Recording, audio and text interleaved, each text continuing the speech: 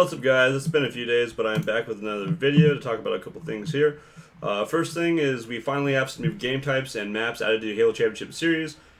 Since the game came out in November of last year, we've had nothing but just 3 maps, and those 3 maps are Warlord, which is a remake of Warlock, and then we've had the Sanctuary remake Shrine, and then we've had the Lockout remake Lockdown.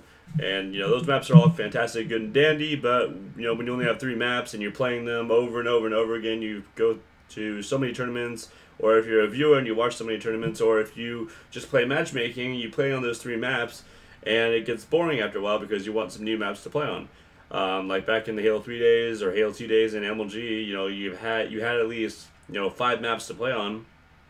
And even in Halo Reach, you had Forge maps, so at least you had 5 maps to play on still.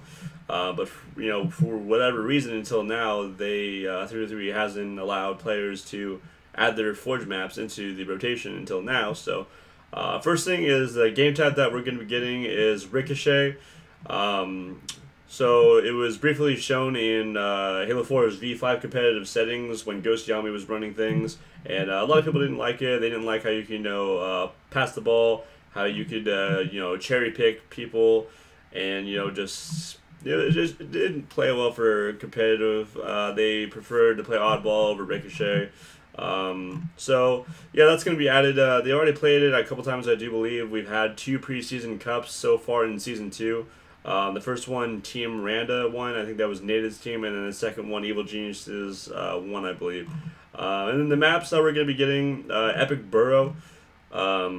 It's a symmetrical Forge map created by Chunk, and it's played with Capture the Flag, Assault, and Ricochet. And then below it, it'll show you what weapons are on it and stuff. And then we're going to be getting a map called Eden that has been widely talked about in the competitive scene. It is a map that's created by Obi-Y Kenobi, and it can be played Team Slayer and King of the Hill, and then it's got the weapons. So all you have to do to download these maps is you just have to add official space HCS as a friend on Xbox Live, and then you either follow share once they appear on the roster and the Halo Mastery Collection, and then you should be able to download the maps and game types if you want to check it out, and I will link it down below so you can check it out. And then we've got some Destiny news. There is a sick trailer for the Destiny House of Wolves DLC that's going to be coming out. It's going to be coming out in May 19th.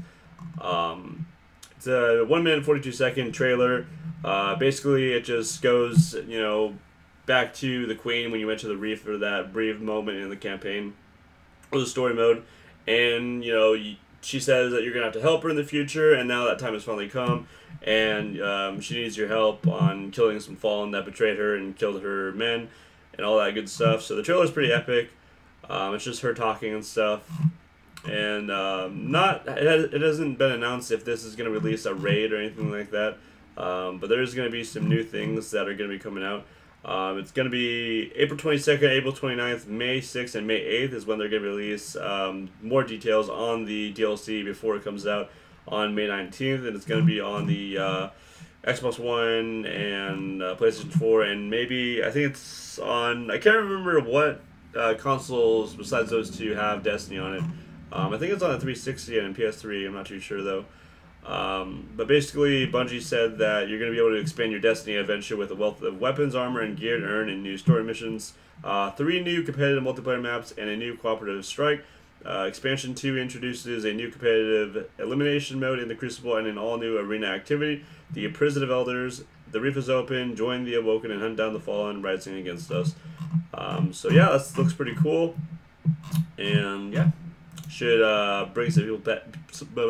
Bring some people back to play Destiny, since there hasn't been too much going on after people have already beaten Crota's, and then we get some Destiny patch notes 1.1.2 coming out.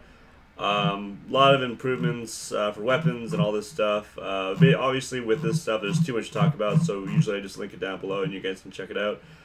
But basically, the Destiny community has been begging for more vault space, so they have done improvements and additions to that. So you're going to have more vault space. They also introduced a colorblind mode for people that are colorblind, and new audio controls and the ability to lock weapons and more. And that is going to be with, they have colorblind support for Kletter Anopia, Protanopia, and Tritanopia, added for highly color-driven gameplay elements, motion tracker, loot drops, shield energy, item categories, audio controls for volume control, and music toggling. So you can toggle the music off, which is something that a lot of Halo fans would love if they had it in the game. Weapons, gonna have some weapons fixes in general and some perks. The world, players can now choose to wear their helmets in social spaces. Quest loot, pyramid, bubbles are now easier to spot, and so on and so forth. Strikes, the Cerebrus via number 3, Valis ta Aruk's strength has been reduced by 33%.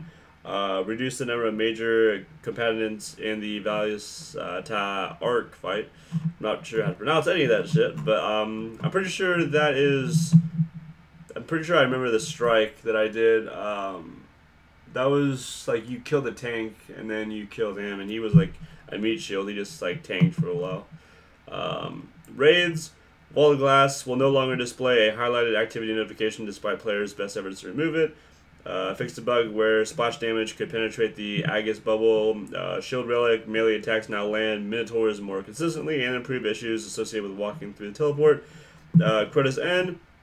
Quota will now wait until fully standing before a sword attack. Fixed a bug where the sword immediately despawned after killing a sword bear, and then swords will now last a full 30 seconds after being picked up. For PvP, they did some stuff in general, did some stuff for the map, ammunition, user interface. They've got some new visual treatment to quest nodes and nodes that involve quest activities, and some other stuff. Audio, so you can mute the music, you can not mute the music. Companion, fix issue where combining arms Grimmer card was pointing to the wrong unlock conditions. Fix issue where Grimmer cards were awarding the incorrect number of Grimmer points. And it's something you can do on your smartphone, I guess.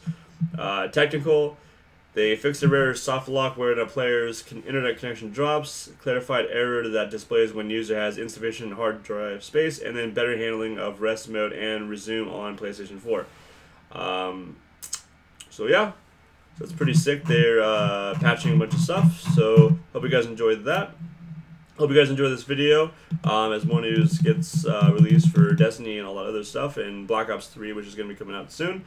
Well, not soon, but more information is going to be coming out soon with gameplay and all that. E3. I will make more videos as it comes out, and I am Temperistic. Thanks for watching, and I'll catch you guys in the next video. Peace.